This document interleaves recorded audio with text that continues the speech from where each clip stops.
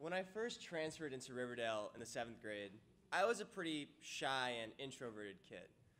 I had a few friends, but I didn't really like going out to parties, and I definitely didn't like being in the spotlight. I was more of a follower. But my parents, on the other hand, really wanted me to get active in my new community. They said stuff like, join clubs, find out who the leaders are, or put your name in for captain of the soccer team, like that was ever going to happen. And I asked them, why? Why do you want me to be a leader? And they said, because that's what the world is looking for. And so I thought to myself, but I'm not a leader. I'm not charismatic or funny or charming. For me, stepping out of my social comfort zone was saying hi to someone in the hallway on a good day.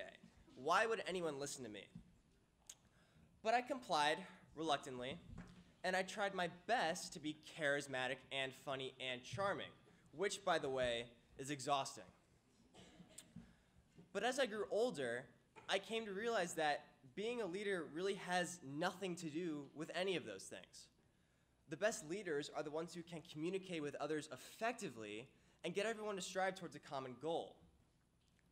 You can be the most shy and antisocial person or be the most confident and outgoing person in the world. But if you want to be a good leader, you have to know how to communicate well.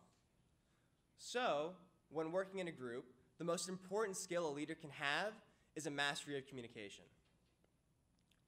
Now, communication is broken up into two parts, verbal and nonverbal. Verbal communication is the primary means of communication for us.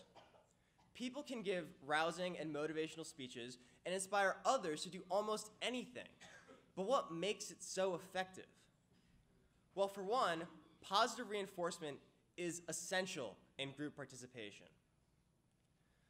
Our minds tend to focus on the worst parts of a situation. We all do it. We blame ourselves for tiny mistakes while we ignore our great successes and achievements. So, the burden is on a leader to mitigate that kind of thinking. Being able to let someone know that the mistakes belong to a collective body and not just an individual person can really help bring the group closer together. Another key factor in keeping a group focused is reflection. Reflection is a necessary skill in leadership because it reminds everyone why they're doing what they're doing, not just how to go about doing it. Being able to remind everyone of what the goal is can really help motivate the group when times get tough. But more surprisingly, being a good communicator is less about what you can say and more about what you can do. People who lead by example, for instance, are also communicating what they want you to do. It's just not as obvious.